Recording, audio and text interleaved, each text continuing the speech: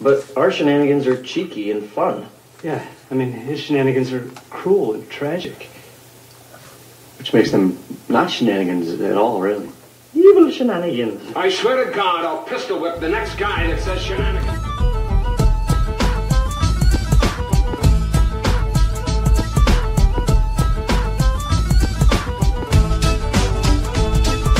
Hello, everybody. Welcome on back to the Roland Shenanigans podcast.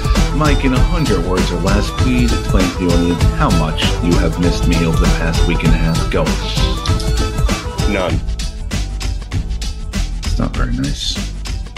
It was under 100, so, I mean, yeah, it's kind of nice. I filled the criteria. I mean, so we're just going to ignore the many text messages you send me in the middle of the night, the pictures you send me, the emails reaching out constantly, you constantly pirating my wife's phone number, trying to call me.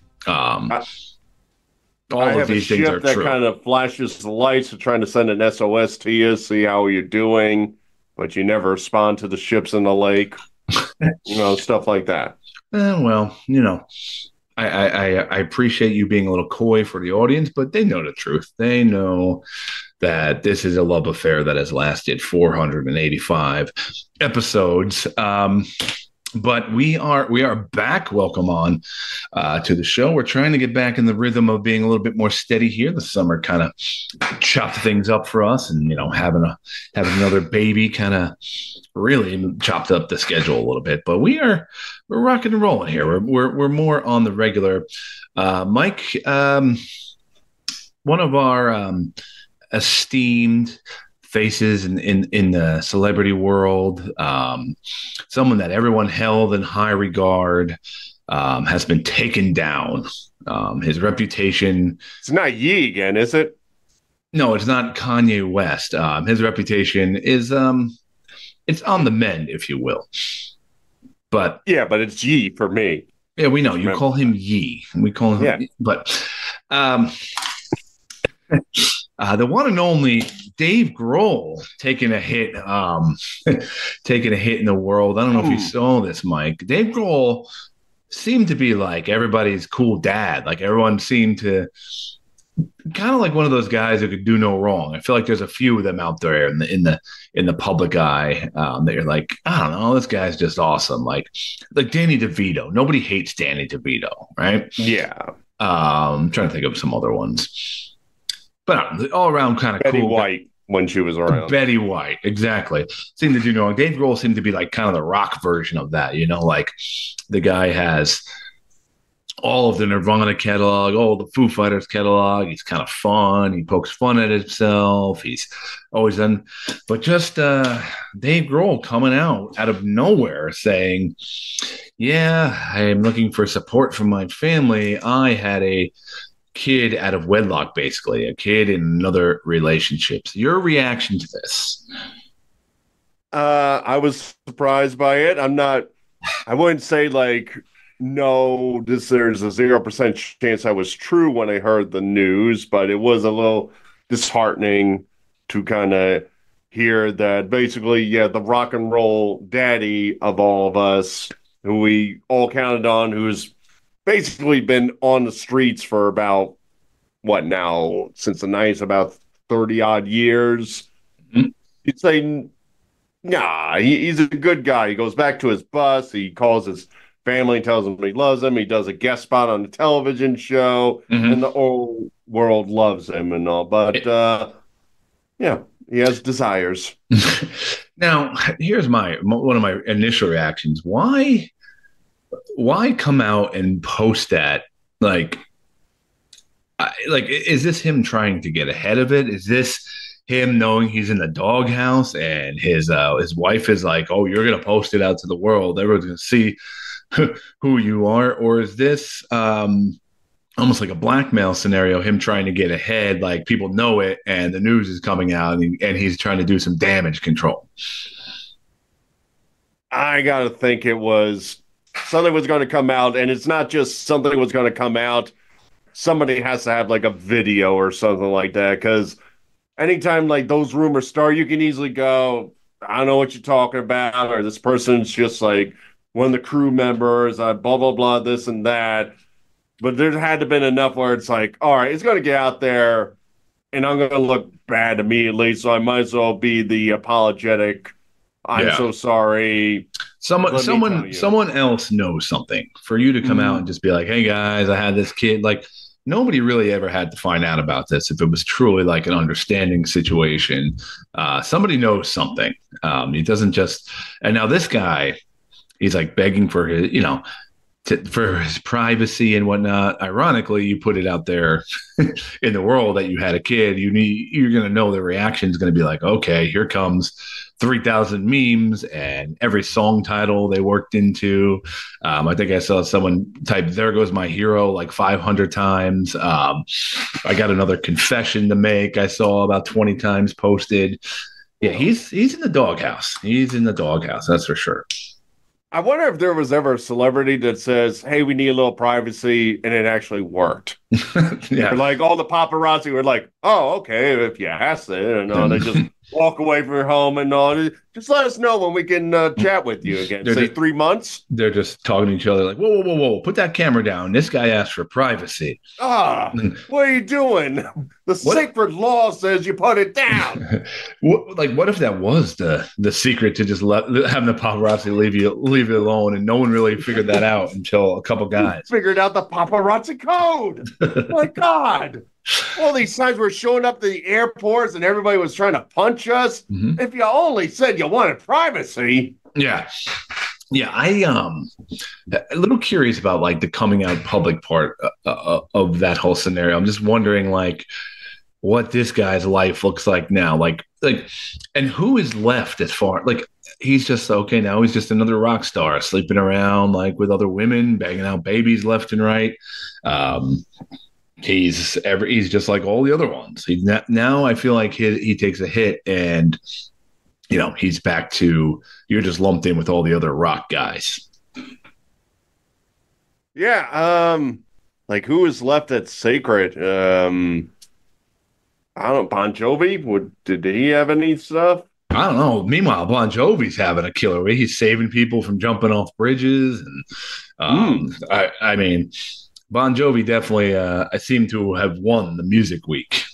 Yeah. So maybe Bon Jovi, maybe Weird Al Yankovic. That's about like if he comes out, he's like, yeah, I had premarital sex, and then the world is just messed up. And then we give up in life.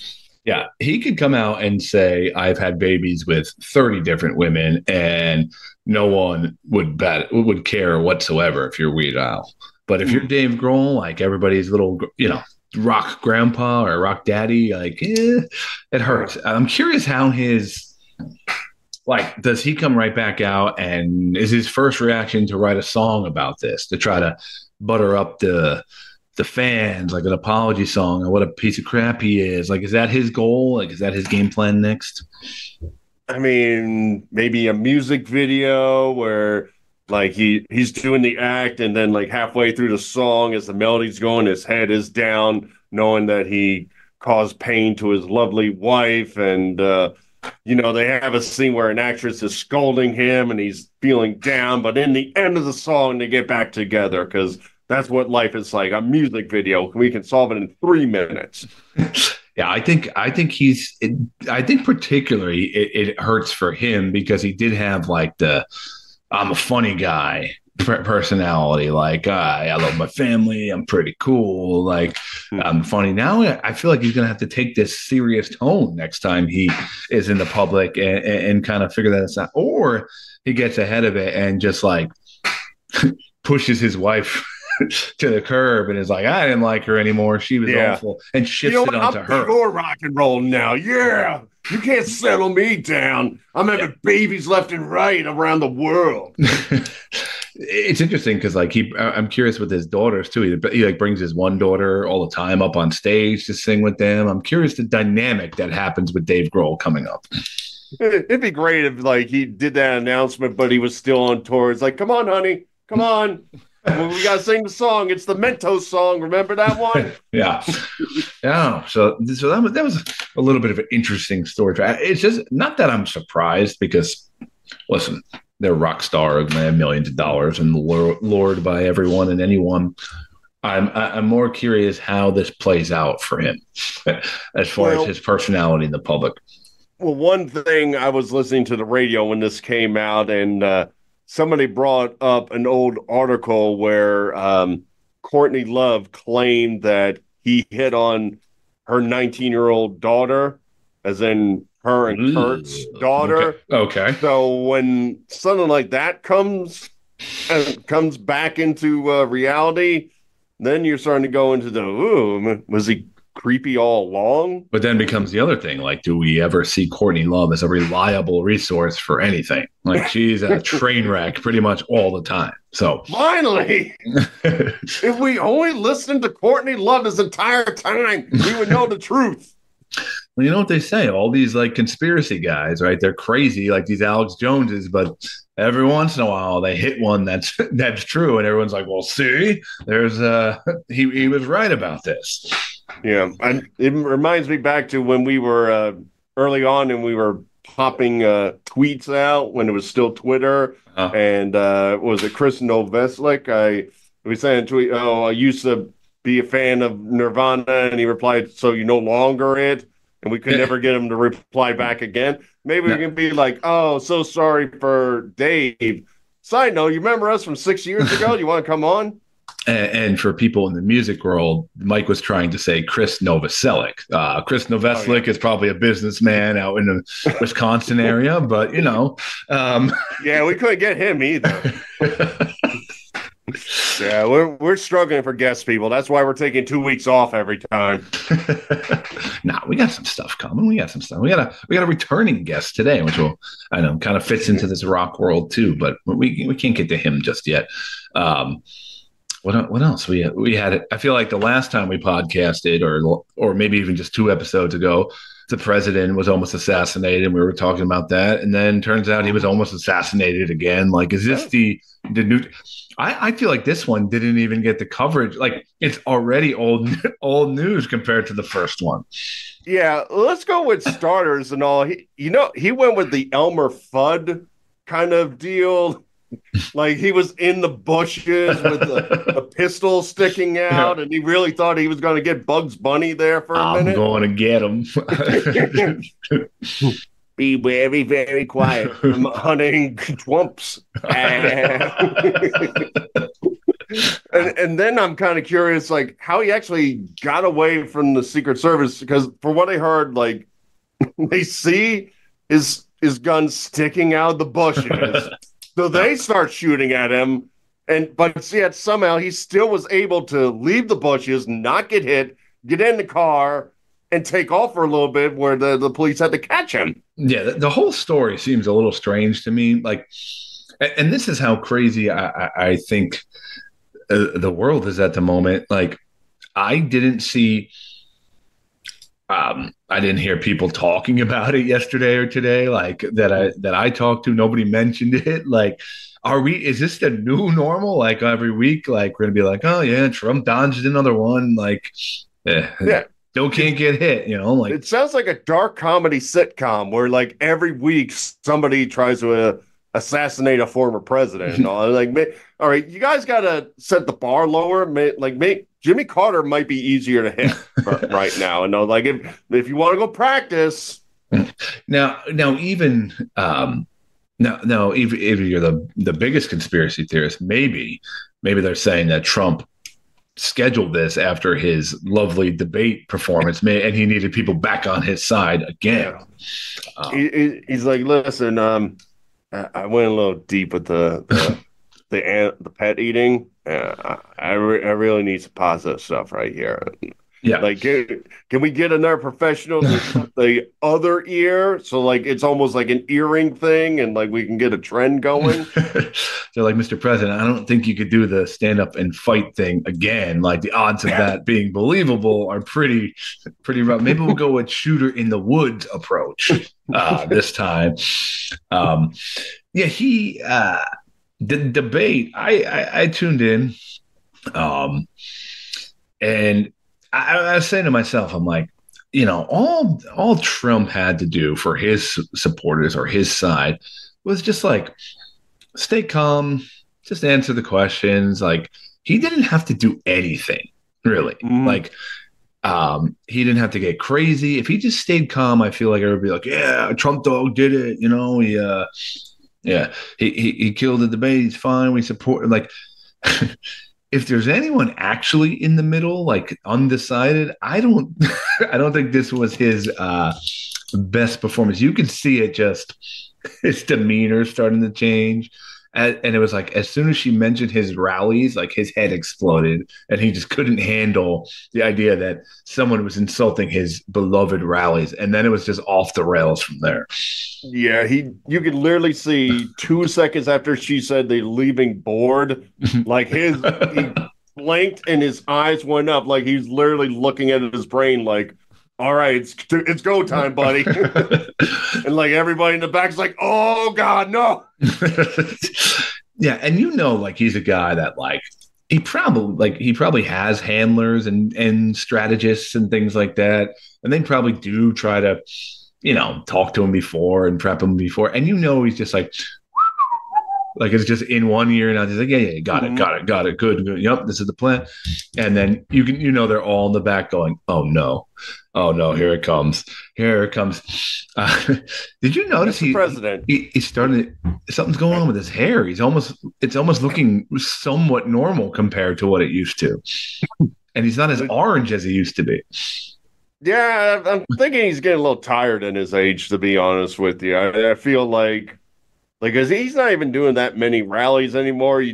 Most of the commercials are not ending with I'm Donald J. Trump and I approve this message. So I think he's kind of going the tame.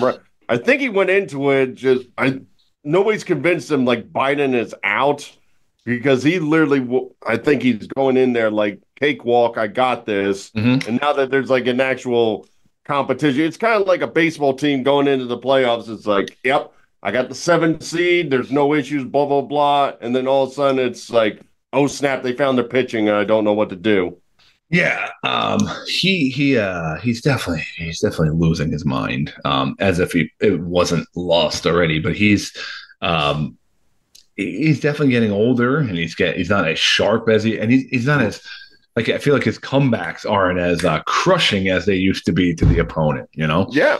Like when I was in the car talking to the wife, I said, oh, he calls her Laughing Kamala, and she even's like, man, that's not a good nickname. That's not like all the ones before and all were just like hammer it down. The Crooked Hillary took off, the Sleeping Joe. What was the one he gave Christie? I forget.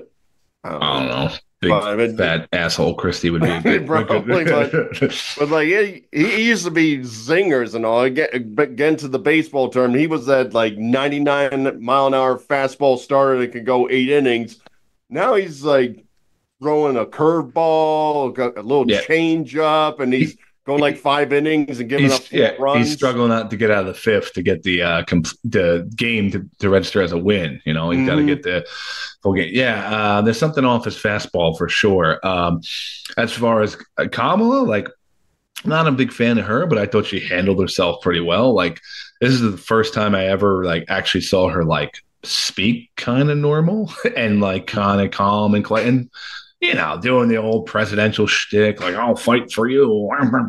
But like, some people, that's all they need. That's all they want. It's just like someone who seems sane, like who doesn't seem insane. And I think, the thing on her was like, oh yeah, she's crazy. She's insane. She cackles. And I thought she handled herself pretty well, being someone who is in the middle and really doesn't have a dog in the race. So I definitely think she won that one. Yeah, she went into it like 2 brothers. Like the mother's like, if any of you start a fight, you're getting grounded for a week. And she's like the son, like as they're getting into the car, pokes the other one, gets in and just sits back as the other one's like slapping him and is going to lose his Xbox for 2 weeks. Yeah, not a pretty performance but the other thing is like he won't lose any supporters. They all think he crushed it and that she was horrible. It's like, listen, like, all he had to do was whatever that last Biden debate was, where he just kind of stayed calm and let Biden fall down a hole. He took the bait on everything in this one, like everything. He was like, "Oh, I'm going, how dare you?" And he's talking about eating dog. He's saying Biden hates her. He was going crazy towards the end. Yeah. If we only had a third option, but the third option is apparently getting investigated for cutting off a whale's head and taking it through 3 states. Did you hear about that one? RFK cut off some whale heads? Yeah. Nice. Yeah, apparently he went they say he's fascinated with like animals and skulls. Mm-hmm. And he was in some state where I guess it was like a beach whale. I assume it can't be that insanely large, but apparently like he cut off its head, one of his children are saying this, and he strapped it to the top of the roof of the car, and he drove it back to the house, which was like 3 states away. And she said, the fluids from the whale were like flying off and hitting other cars. Oh my God! They were going back. This makes me a full supporter. This is the coolest story ever. If Big Wild Hank, like your dad, came on the show and like, let me tell you about the time Hank cut a whale's head off and horrified Michael in the back seat, I'd be like, this is the best dad of all time. Let's vote for this guy. But maybe Scott, as the episode came out, I'm getting the reports. The polls are up. He's up 82% right now. Was the whale dead or was the whale alive? It's going by the same story, the other one where he apparently found like a dead cub and he couldn't use it, so he dumped it in the park in New York City or something like that. It's kind of the same thing where it's like, oh, the whale was dead, so I was interested, so I cut off the head and brought it home. No, I'm not going to sit there and say I'm siding with him in one minute. But if the whale is dead, you're just throwing a whale head on what? All right, here's my question: if the whale was dead and Mr. Kennedy didn't touch, what happens with that? Someone else probably comes and scoops him up and grinds him up and cuts him. I don't think they do what do they do with that whale? I don't know. I guess it goes to an aquarium for just to see how it died. I don't know. I didn't research. I don't think aquariums are doing CSI whale edition, which that's going to be the next season on CBS right there. I mean, that's all. They've run out of options. They've done Las Vegas, Miami. Now it's aquarium.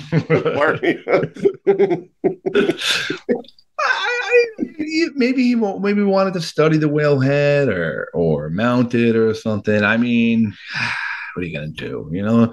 Some presidential candidates have sex with porn stars and go bankrupt. Some don't know where they are. Some cut off a whale head. It's really not the end of the world, I don't think. Yeah, I guess you got to fill out paperwork for that whale head. Maybe that's their big concern, No, is it because of the size of the animal? Because if it was a raccoon, no one would care about the raccoon head. I guess since whales are endangered for the most part, I would assume that's the main reason behind it. Because technically to say it was illegal what he did, picking up the dead bear and dumping it in the middle of the park, but yep. Well, I don't know, but yeah, we're doomed. But anyway, let's before we're doomed, before we get to the November election, which at this rate might be our next episode. No, just kidding. We'll be back. But let's bring on a guy that segues perfectly from Whalehead story. Yeah. Now, if we produced the show, we would talk about the rock star stuff leading into the rock star that we have on the show. But we had to go Whalehead first and kind of divert back. But Mike, we have a new 2-timer to the show here. So you may know their famous song "Shine" amongst a whole bunch of others. They've been doing it for 3 decades. They came up when I really got into music in the 90s and whatnot. They played both Woodstocks. Years ago, we had Dean Roland, guitarist from Collective Soul, on the show. And today, a couple years later, we're circling back with him. They are out on tour with Hootie and the Blowfish right now. So here we go again. Here is Dean Roland of Collective Soul. Hey, Mike. What's going on, Dean? Going on, man. We are out here on the road, blazing shows, doing our thing. Yeah, and I'm not sure if you remember, but we had you on a couple years back on the show, so we're glad to have you back on. Okay, yeah. Yeah, so it's great to see you guys still killing it out there. You're currently out on tour with Hootie on the Blowfish, correct? Yeah, we're doing, we do like 3 shows a week with Hootie and Edwin McCain, and then we mix in our own headlining shows along with those. So it's been a lot of fun. It's been a good summer. Yeah, so what's the current state of Collective Soul? Are we focusing on new music right now? Is it just focusing on playing out live, the tour, new music in the works? What's going on with we released a new record. It's called Here to Eternity. It came out in, I think, May of this year. Yeah, it just came out. Yeah, it came out just a couple of months ago. We recorded it last year in Palm Springs at Elvis Presley's. He had an estate there in Palm Springs, Julio Graceland, and then this was his other house that he had. And we knew the people that owned the house, and it really hadn't been changed since Elvis was living there. And we asked them if we could move our studio gear in there and just go to work, and they were open to it, and we did it. Made a double album in there. Was it like readily accessorized already, or are you using stuff from like the 70s making this album? What was going on in the house? No, not a whole lot. They had it, like, they really hadn't kept up with it that much, to be honest. I mean, it still had like the same kitchen appliances, the bathrooms were the same. So it was all like 70s. You wasn't on the toilet, 70s, right? No, he wasn't there. No, that would have been awkward. So what do you think is the secret to Collective Soul's longevity? You guys you have a lot of tour dates going on, you're still pushing out albums, and you guys have been going on for multiple decades now, nearly 40 years, which is hard to believe. What is the secret for you guys? I mean, I think it has a couple of things. I mean, the fact that we share the passion of, of writing music and playing music and that thing. And then the other is like, I'm in a band with my brother and Will, our bass player. We grew up together. So it's like Jesse's from Georgia. And, so we just came up in this, very like-minded world. And it's just rooted in that stuff. So there's so much of it. You get on stage and you play an hour, a couple hours a night. But then there's the rest of the time. You got to be with people that you get along with, and that you can trust, and you have your own little support system out here in this circus. What we do. So those are probably the key components.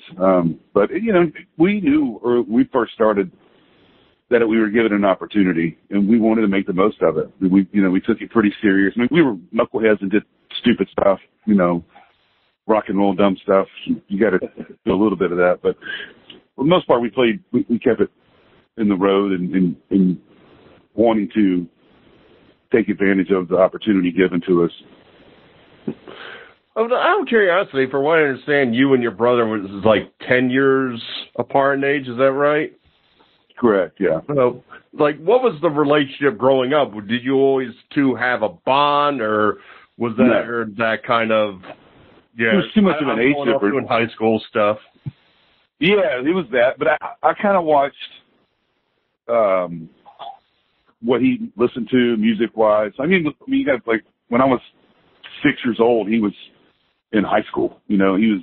When I was 8, he was leaving high school. He went to Berkeley and in Boston for School of Music. And so, we didn't really see each other. I mean, we didn't really become, friends until I was in high school. And that's when we just started hanging out. And he didn't even know I played guitar. But he had been doing different bands. And he came home one afternoon, and I was just in my room playing. He's like, I didn't even know you played. I'm like, yeah.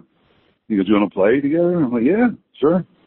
We went and we just started playing shows and just went from there. And then got a record contract and off we went. When you guys first came up, you kind of got lumped into the grunge sound a little bit. You were played together with a lot of grunge bands, and I never found Collective Soul to be exactly like the grunge bands at the time. Did you ever have pressure from labels or management to make grungier type music? We always just consider ourselves a rock band. We try to find honest lyrics and some good melodies, and a lot of times that comes with a guitar riff, heavier guitar. Sometimes it's pianos or orchestral strings. So we never saw ourselves in that world at all. We got criticized because we were getting lumped in, and they were like the critics would say that we were grunge light or we were wimpy or whatever the fuck they would say, and it's like, whatever. I mean, we're just doing what we do. You can take it or leave it. So that's kind of been our attitude about it. We never really chased any genre or trend out there. We just really stayed true to what we felt like we wanted to do and challenge ourselves creatively. And when you guys did the first album, like, it was almost a shock. It was like, it's like, yup, you're hot, go out there, and you're kind of like touring, not even like really knowing each other. I'm kind of curious about, like, what I heard in an interview once where you're saying you guys were basically writing the second album and trying it out on stage as you were touring. I'm kind of curious, right. Were there ever nights where you recall anything where it's like, yeah, those are the lyrics, this is what's going to make us, or was there ever a night where you turned your burner and like, yeah, don't use those, they ain't fitting at all tonight? Well, so that first record, the one with Shine, it was really a batch of demos. I mean, there were some band songs on there, but a lot of it was just stuff that Ed had made by himself to get a publishing deal or really get anything. We were just kind of seeing what happened, and it got picked up by a college radio station where I was going to school. I dropped it off there, and they started playing it, and that got us some traction, and then it went to independently, went to mainstream radio, and that's when we got signed. So that record was never really, in our minds, it was never intended to be the band's first record. We thought we'd get a deal, go in, have songs ready, and make essentially what became the second Blue record with World I Know in December. So what we did was when we were on the road that 94 year, anytime, any of our off days that we weren't playing shows, we would find a studio and record, in any one of the places. And basically the pre-production rehearsals we were doing that on stage. And Ed, it would a lot of times it would be Ed not having lyrics at all, and he would just be up there like mumbling stuff. But it's like, you can't really tell if no one's heard. It's like you're just kind of like just working through it, and you hear a lyric that kind of pops out, and you're like, oh, okay, I'll hang on with that one. So.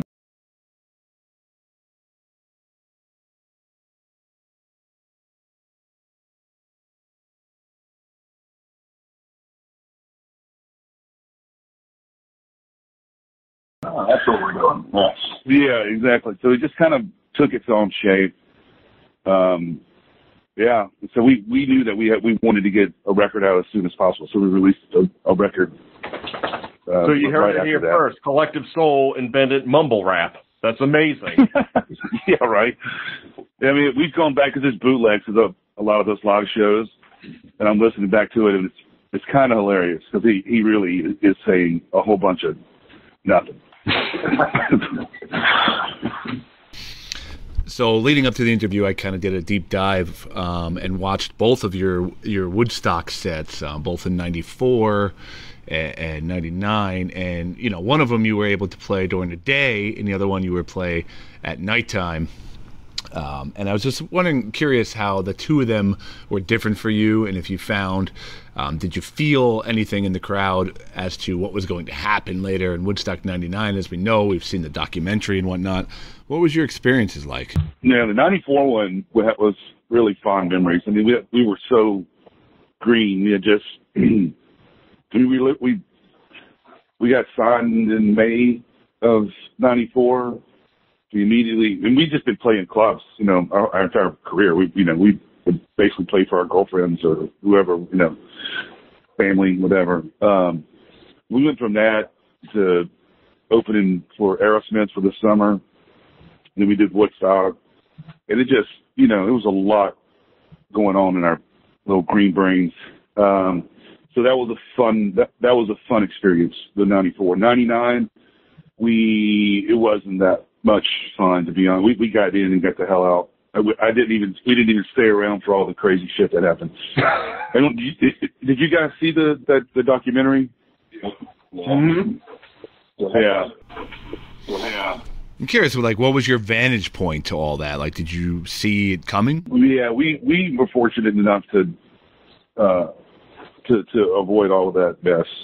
I think at that point in our career too, Ed and I were going through divorces, and it was just like the road, like those many years on the road just takes a toll on your personal life. So that we were just kind of in the burnt out mode, or just entering into that phase. It took another couple of years before we really burned out and set a few plays out just to collect our senses.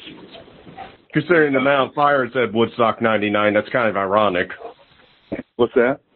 I said, considering the amount of fires that were set at Woodstock 99, that's kind of ironic that you were burnt out. Exactly. Good point. Yeah. Good point. Yeah, I was going through your set at 99, and it actually seemed very peaceful. The sun was shining. The crowd seemed pretty laid back at the time, so I guess you guys were lucky enough to get stages. out of there. We didn't play on the Limp Bizkit before chaos ensued. The debacle stage. When you guys are starting to tour and you're, as you said, you're like really green and you're figuring out who Collective Soul is, like how long do you think it took you guys to be confident and say, we're a band, we're Collective Soul? Was there ever a period where you're almost like, oh, I think I got imposter syndrome, I don't know what we're doing up here? Or did you all have like a mellow kind of, we know what we're doing, we're building this? Well, I think it went in stages for us. Like, because after the second record, we went through the rite of passage of having to sue lawyers, and it was just a mess. Money's in escrow. We sold millions of records, and we have basically no money. Still living with my parents. So that confidence was there, but it was still just like, you weren't king of the world by any stretch. So by the time we finished, or actually started recording Dosage, which is the one with Heavy and Run,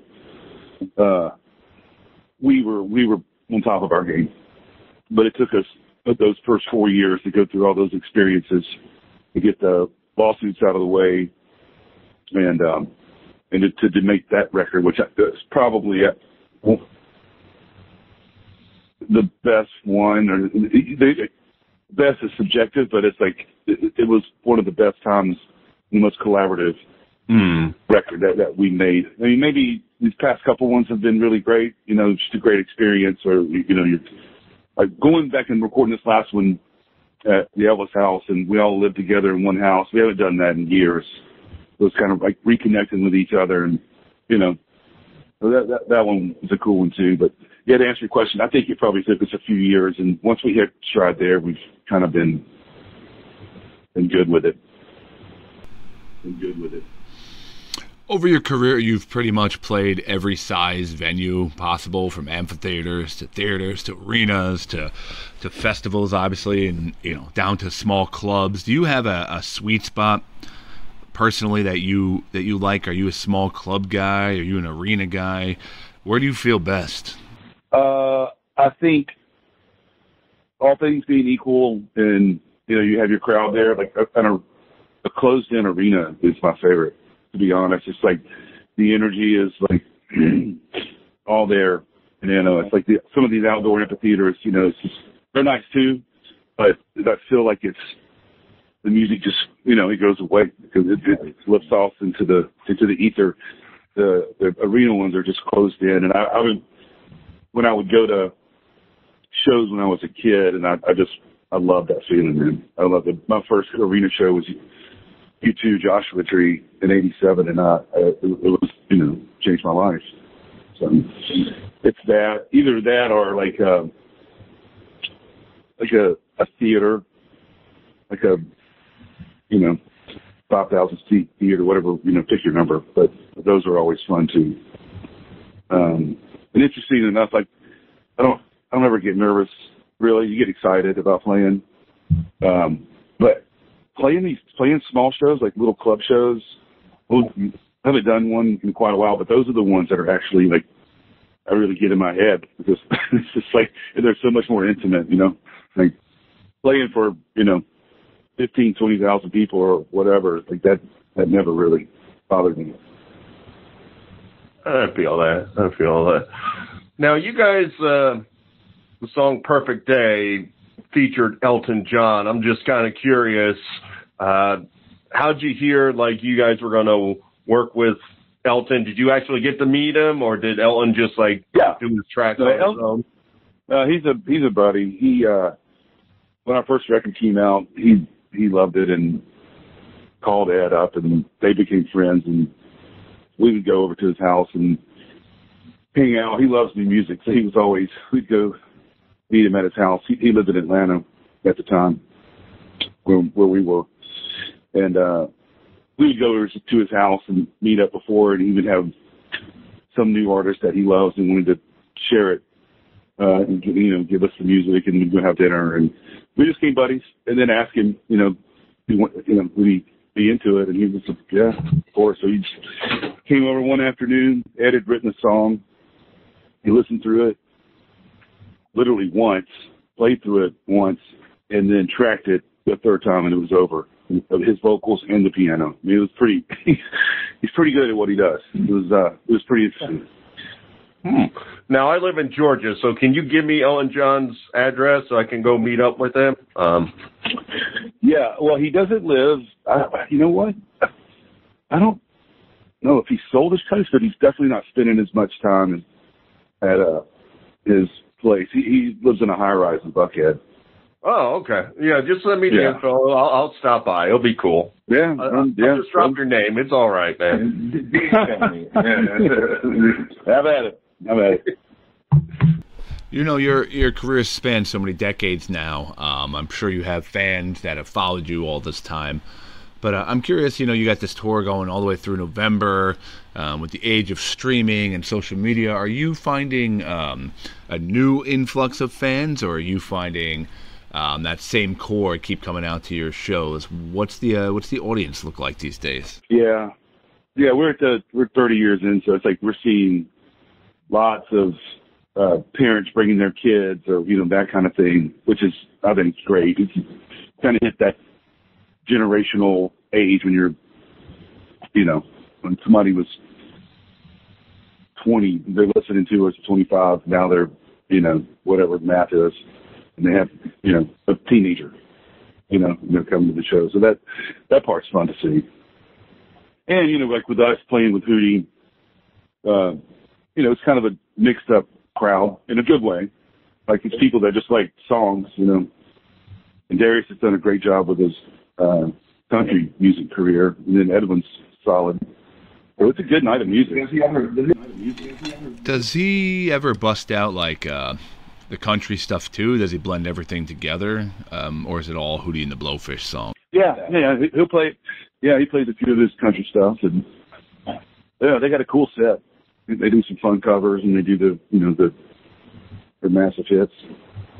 Now, you guys were all tying together for a long time, but I know, like, you have new drummers, you have a new lead guitar.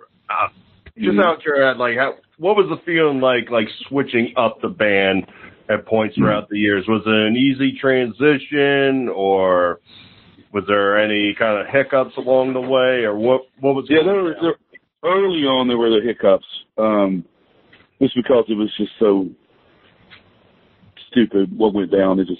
So when our first guitar player left the band, it was just annoying. And then when it got smooth for a little while, and then our first drummer had some substance abuse issues, so that didn't work out. So then we ultimately, like 13 years ago, Johnny Rabb, our drummer, and Jesse Triplett, our guitar player, popped on. We've been solid ever since. Like, this is the most productive, creative. Like, you know, they're young. You know, anytime you get new energy mixed in it, you know, kind of kickstarts everybody. So we've had a good run with those fellas. If you were to look back at Dean from 3 decades ago as far as preparation and touring life, and Dean in 2024, how is that guy alike, and how is that guy different as far as preparing for music goes? A same in a lot of ways, like, because we've never had any kind of real ritual. We just we sit around and it sounds a little silly, but like bust each other's chops. Like, everybody's just cracking jokes. Somebody we got a big laugh, you know, and it just kind of breaks the ice if there's any kind of tensions, any kind of whatever. It's like, nobody take yourselves too serious. Let's just go, you know, we're just playing rock and roll. And it's kind of been that way the entire time. Obviously there have been bad nights, or there's, you know, we're not playing like an ideal situation or whatever it may be. But, it's relatively low key and just not taking yourself too serious. Now, as I said, I currently live in Georgia. Been here for 6 years. I know you guys were born and raised here. What is the most Georgia thing about Dean Roland, and what is the least Georgia thing about Dean Roland? The most Georgia thing is I was born downtown Atlanta at Georgia Baptist Hospital. And I grew up and I lived there until I was 25. And then I moved to New York City. The least Georgia thing is I live in San Diego, California now for the past 10 years. So, yeah, that is about as least Georgia as I can get. Not a lot of boiled peanuts out in San Diego, I bet. No, not too much humidity, not too much Georgia heat. But I get back. Our mom is there, and my brothers, and the band still is headquartered out of there. So I spend a good chunk of time back home. Give us a little insight into the writing process of your new music, your albums. Are you guys demoing songs at home? Are you writing live in the studio? What is the band's writing process these days? To be honest, it's all of the above, and you never know where it's coming from. Like, you're just looking for a spark, an idea. It's going to come from me. Like, a lot of times Ed will come in with a very clear idea of what he wants, you know, and we just kind of like follow the leader. And there's other times like the spark comes from, you know, just a fun riff that we're jamming at soundcheck, or some drum groove or something like that. And, you follow that spark and you serve the song. And that's kind of been our mantra through the years, and try to avoid being in any one method, because you just never know where that creative spark is going to come from. In this day and age, I'm just kind of curious, do you have a set time where you're like, I want to do music until this date, and then just like leave it all gone? Or are you one of those that's like, I want to be 90, holding my guitar and dying on stage? Yeah, I'll play to the end. There's no sense in stopping, you know, unless there's some physical ailment that prohibits me. But no, man, that's the beauty of music. I mean, you know, get to do this for a long, long, long time, hopefully. Yeah, I wanted to ask you, if you weren't doing music, what would Dean Roland be doing for a living? I can't ask this question. It kind of sucks because I never really had a plan B. And yeah, I mean, I would have figured something out. But it's just, music has always been that thing, and Ed kind of has the same answer, and so does Will. I mean, we're just, I don't know. I mean, I have other interests, like I love reading about architecture and so I don't know, maybe it would be some version of that stuff, but I don't know. I really don't. Well, I mean, that's a testament to you guys and the band and doing what you love for a living and finding a way to do that. Before we go, Dean, I want to thank you for coming on and giving us a few minutes of your time yet again. We'd love to have you on when Collective Soul is doing something new. Where if people want to check out what the band is up to or what Dean Roland is up to, where's the best place for them to go? I mean, we're on all the social media platforms, collectivesoul.com, and we're all in. So whoever has whatever their preferences are, TikTok, Instagram, Facebook, etc. And my final question to you is, you seem such a laid-back human being. We always enjoy talking to you. I'm just curious, like, 90s, there was a lot of different bands that had beefs and items like that. Did anybody have a Collective Soul beef?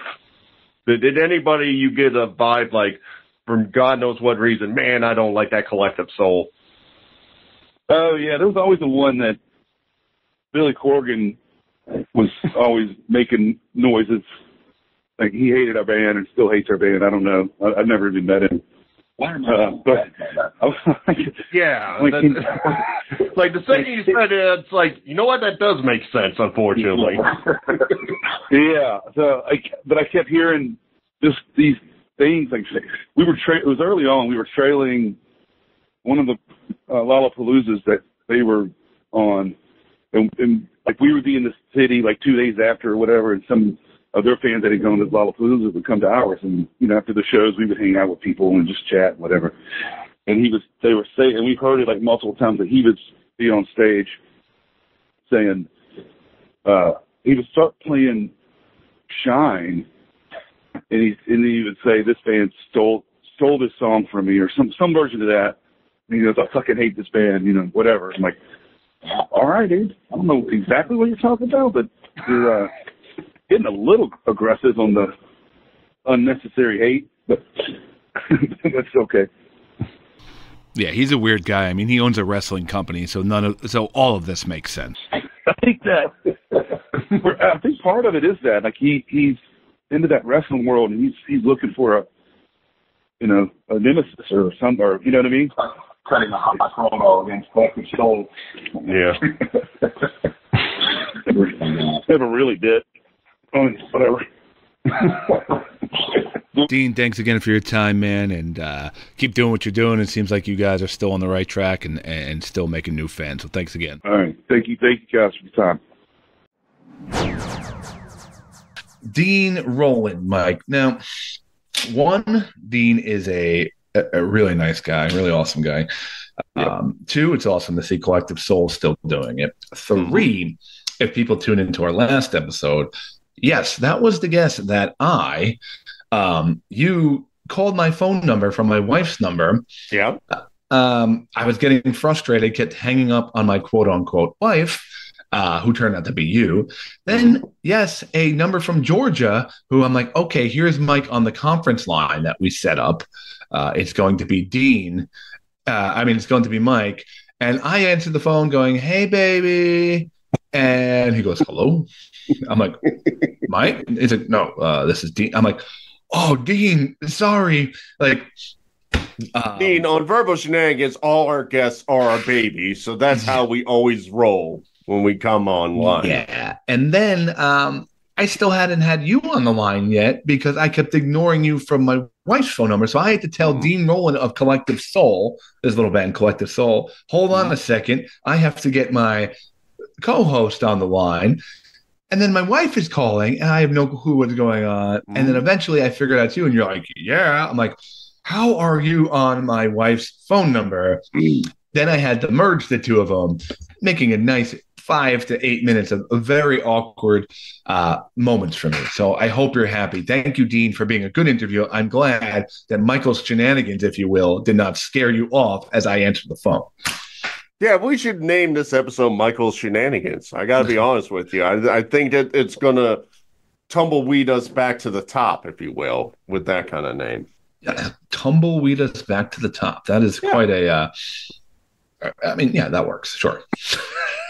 And on a side note, you talked about editing before the interview. You had to do some editing in the interview. You're not supposed to tell them that. That's the top secret. But What? yes, I recorded. My audio was so terrible because I used AirPods that day, and there must have been something in maybe the mic or something, some dirt or whatnot. So yes, I went in neurotically and re-edited all my questions. So I didn't change any of the questions. I literally had to cut them out, ask them again. So if it sounds a little interesting, like I'm just kind of popping in with this wonderfully clear audio, that's why. And hopefully it sounds better than Mike's because he's a jerk off. I mean, I am, but that was still rude of you. I mean, come on. You know? But I'm neurotic. Like if it sounds terrible, I like have to figure out a way to make it sound better. And that's why, Mike, we are the 126th charting comedy interview podcast in India, just to let you know. Yeah. The Indians love us. What can I tell you, man? I mean, 126. However, according to Chartable, we dropped 13 spots in India. I mean, my marketing in Bangladesh didn't really work out too well, so we concentrated on India, and the all around Hyderabad, they've been just chanting our names all day and night, but we'll get that 13 spots back, and they'll maybe go up 14, kind of prove to the Indian people what we are. We're going to get Mike tweeting again, hey, India, and see what kind of results we get. So, Mike, what do you got? Scott, have you heard about this documentary, Chimp Crazy?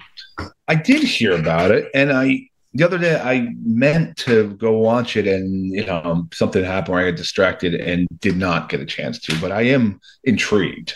Yeah, I haven't watched it yet, and I'm not 100% sure if I told this story on the cast before. But do you know I somewhat have a weird little connection or kind of parallel to Chimp Crazy, if you will? If you waited 485 episodes to tell us that you had some kind of love relationship with the chimpanzee, no. I'm going to be really upset because that would have been really good for like episode 2 where you're first growing your audience. But no, I don't think you ever told me why you would be related to a chimp. Well, I'm not related to the chimp, but I have a story. Yeah, so let's not. That is somewhat in the direction of Chimp Crazy. You're right. Let's not insult the chimpanzee. Okay, so for those who don't know, Chimp Crazy is a new documentary. It's made by the same guy who did Tiger King, and it follows around this woman, Tanya Haddix, who loves chimps and spends all her time with them. And she's the head of a foundation. The show features the Missouri Primate Foundation. Now, that was started by Connie Braun Casey, Scott. She actually started a business called Chimparty. Where she had a business where she rented out baby chimps for birthday parties, nursing homes, and TV and film productions. Now, is this company still in business? As best I could tell, it may be. Oh, awesome. Because somebody's got a birthday coming up, and don't get mad when a little chimp shows up at your door. Yeah. So like I said, so this Connie Casey used to own it. And then in 92, one of the chimps she owned bit off her husband's nose. So she didn't want bad publicity going out there about Chimparty. So what she did, she started a nonprofit called the Missouri Primate Foundation. So she was running Chimparty, and she's running this foundation. And this foundation is supposed to take in, like, bad monkeys or whatever that are retired from TV and stuff like that to keep them safe, even though she has a side business where she's renting out good chimps. Bad monkeys who retired from TV. Yeah. Yes, the bad ones. Yes. Mm-hmm. Yeah. I gotta say, I like the name Chimp Party though. Kind of a cool. Yeah, that got a good ring regardless. So, as I said, they took in chimpanzees, and in 2001, a 28-year-old chimp named Susie escaped her household and was shot and killed by a 17-year-old who lived next door to her, which caused a lot of controversy right there. Now, that chimp Susie before she died, she gave birth to 6 chimps, including one named Travis. Okay, can we stop there? Sure. 1 second. Why does everyone who names a chimp give it like really normal people names, like Travis, Susie? Like, why don't they have like pet names? Like, here's Rocket, or here's Cookie, or here's Fido. Like, why are we naming chimps? Why? Because they're close to people. They get people names. I guess they figure with the whole evolution thing, like if the next chimp evolves into a human, they don't be all here's the world's smartest chimpanzee, Bobo. Like they wanted to actually like make lectures and so forth. So if you had a chimp, what are you naming it? Samson. Sam. That's not a bad chimp name. I like it. Okay. All right. So I introduced Travis into this equation of the story, Scott. Now, you have any idea what Travis might be famous for? Don't give out the answer, but do you think you know the answer, what Travis did? Honestly, no. I don't think I do. So Travis was owned by a woman named Sandra Harold who lived in Connecticut.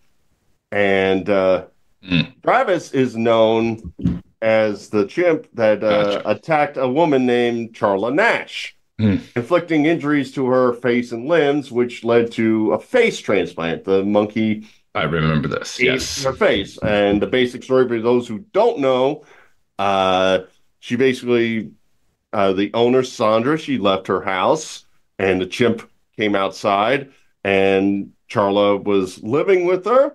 And while she was trying to get the monkey Travis back into the house, she was holding a Tickle Me Elmo doll, which apparently was the chimp's favorite toy. And in a rage, he attacked her and started eating her face. And it led to her, Sandra, the owner, having to attack her chimpanzee with a butcher knife to try to get it off her friend's face. The cops came around. The chimp actually tried to get into the cop car to attack cops, and the cops shot the monkey, killing it dead. The chimpanzee. Like what could go wrong with owning an animal that is 5 times stronger than us, that could swing from things, that can crush you with its arms, that can bite you to rip its face off, and is probably IQ level smarter than like a third of America? What can go wrong?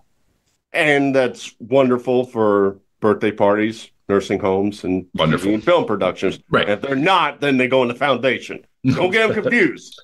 Chimp party, good. Foundation, bad. Bad chimps. All right. So now that I've set up what the TV show is about, let's circle back to that date in 2009. I am still living in New Jersey. I'm working in an office in Morristown, and I'm driving in, and I would say this is 2009, so I'm probably hearing this news about somebody getting their face eaten off by a pet chimp on like O&A or something like that, going into work. So naturally, when you go into work and you hear stuff like that, water cooler talk, you're talking with people, you're probably cracking jokes, right? Yep. Right? So I'm in the office, we're having conversations. I know I probably nothing like stellar where I can remember the joke or anything, but I'm kidding around with stuff like that, and I'll maybe like, hey, can you watch my pet chimpanzee for the night or something like that. Right. So as I go through the day and we're chatting with other people, and maybe I made a little joke or whatever, somebody goes, you know, the person who got eaten worked for this company, right? I think I vaguely remember you telling me this. And I'm looking, I'm like, ha, ha, ha, ha, ha, whatever. They're like, no, this girl worked for the help desk. I don't know for how long.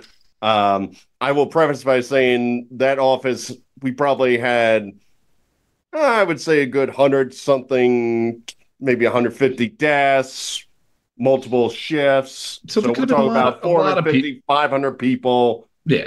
I didn't know this Charla lady, but apparently 500 people, there's at least 4 people that are into chimps. Yeah. But I'm like, yeah, whatever. And maybe an hour after that, company email goes out from the president of the company, basically saying how tragic it was that our former employee got her face eaten off by a chimp. From the boss. Yeah. Which kind of adds to the level of, I'm starting to feel bad. One of the people in our IT group worked for the help desk that she was under, and apparently he managed her, and I kind of went over to him like, I didn't know.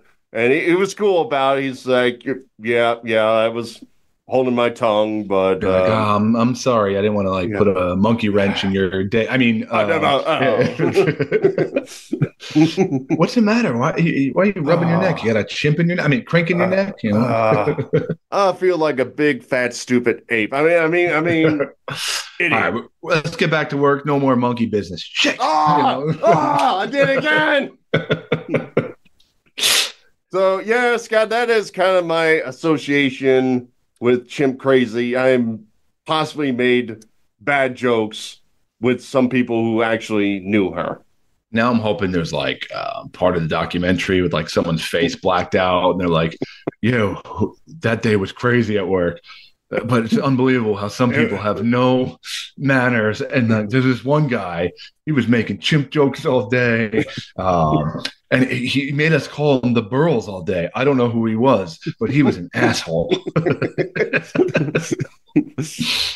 I was holding back the tears, and then I had to hold back the anger because some idiot all thought he made a banana peel joke on her. Wow. Yeah, I have not seen the documentary. I will check it out. I'm sure now I gotta see if I'm in it. The story alone has to be just interesting enough to watch. It's not like I'm watching any amazing television in it right now anyway. So yeah, apparently they shot it. They convinced her, the person who's running it now, they convinced her, we're the good people. We want to show how great it is, when in turn they were doing everything to see all the bad shit, crazy stuff with the foundation and all. Not Chimp Party, though. Chimp Party is rocking and rolling, and those are some good monkeys coming to your household for your birthday, okay? You got me? Yes.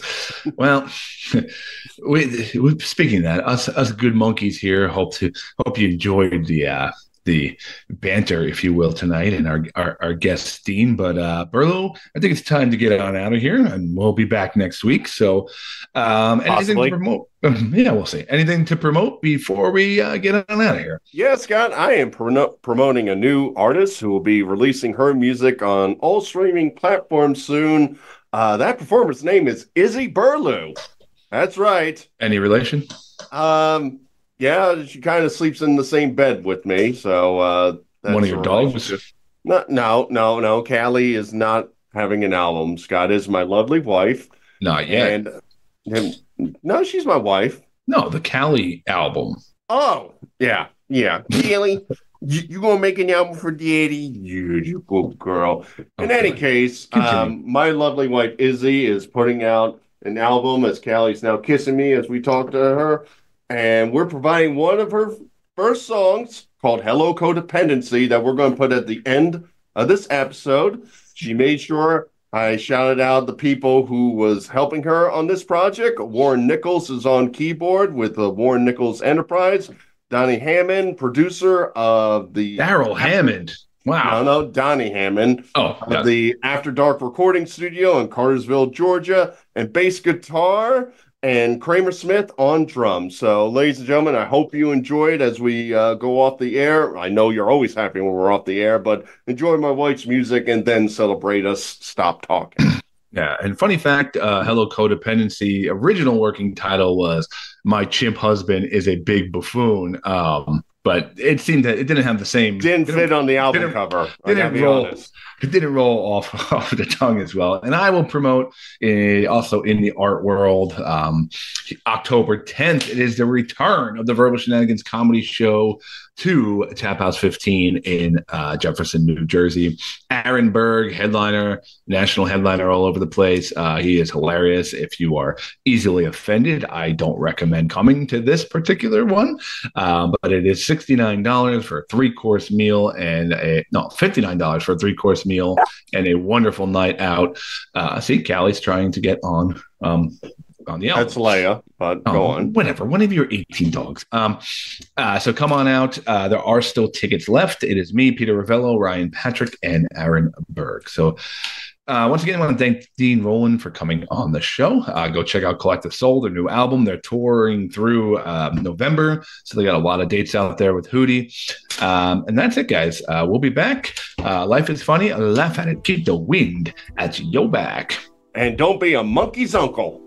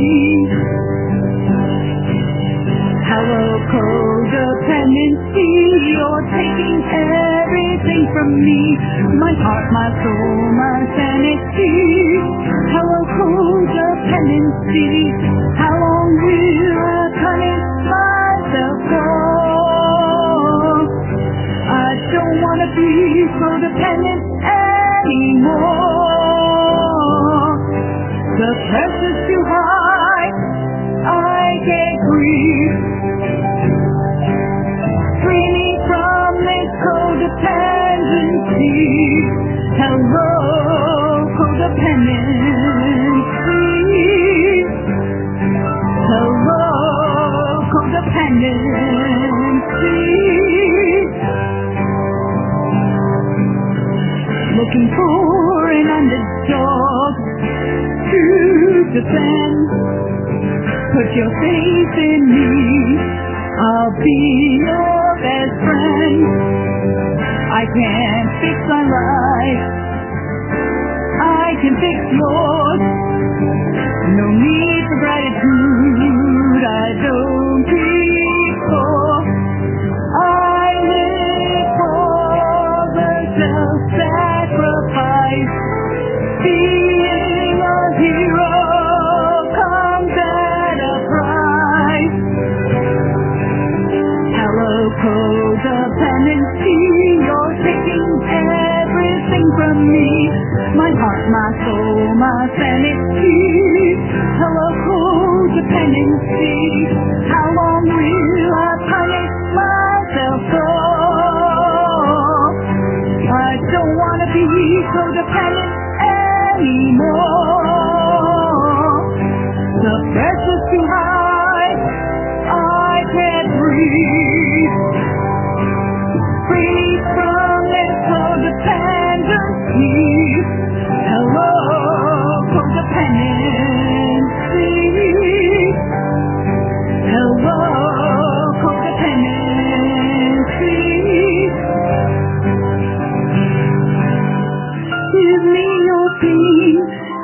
strong enough to take it.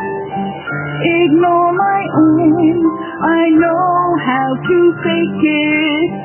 I'm so addicted to this misery. My purpose in life is to be needed. Oh, hello codependency, you're taking everything from me. My heart, my soul, my sanity.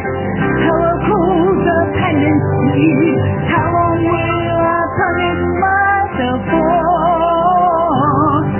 I don't want to be codependent anymore. The pressure's too high, I can't breathe. Free me from this codependency. Goodbye,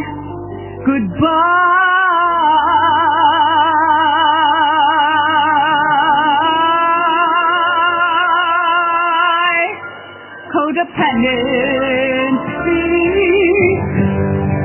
Goodbye, codependency.